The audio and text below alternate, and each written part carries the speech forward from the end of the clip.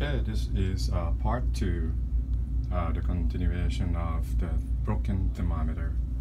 So in the previous episode, I tried to fix this and upside down. You might check out the YouTube video then, okay?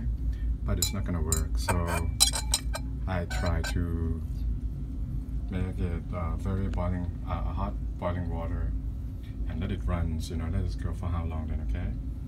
And as it is for now, it's reading at about 50 and still going up then, okay? So hopefully it's gonna be reaching 100 and pass beyond. Not sure then, okay?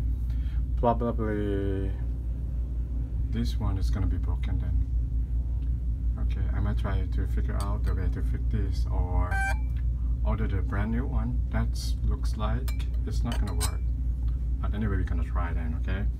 Make sure you don't touch anything with your bare hand, and it's okay. It's gonna be pretty hot to the surface, okay? Be careful. And then if you're working in the lab, right, you just alert to your colleagues, your students, okay? Just say don't touch the hot surface with the bare hand, okay? It's pretty dangerous, all right? Okay, I'll let you know in the third, maybe the fourth. We'll see then. Is it gonna be fixed or it's gonna be trash? We'll see. Thanks for watching. Bye.